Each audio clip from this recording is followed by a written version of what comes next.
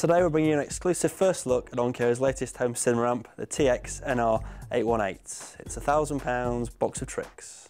Okay, so we've wrestled her out of the box. Now it's time to take a look at all the little bits and bobs that you get packaged with it.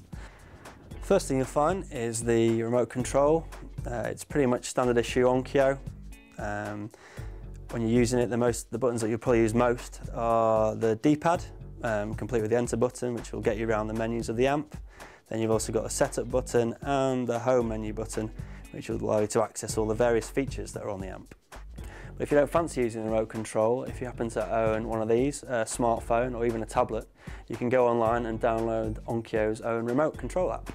So next up we've got the instruction manual. Put this in your computer and you can access the manual digitally, or alternatively you can always go online and simply download it.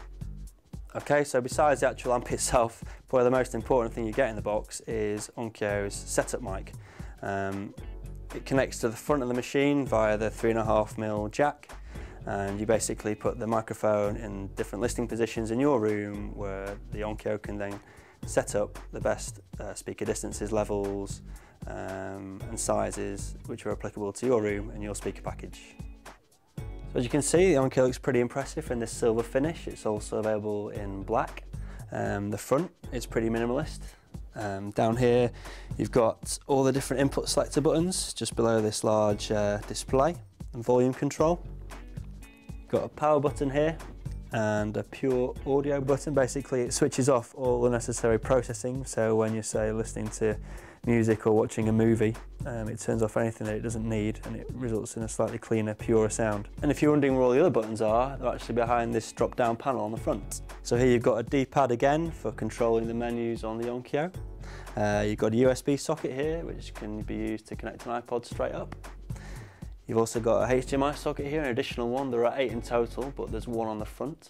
Audio inputs for connecting external kit.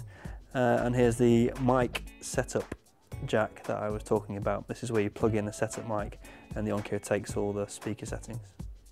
So around the back we've got the rest of the HDMI sockets. There are 7 inputs in total.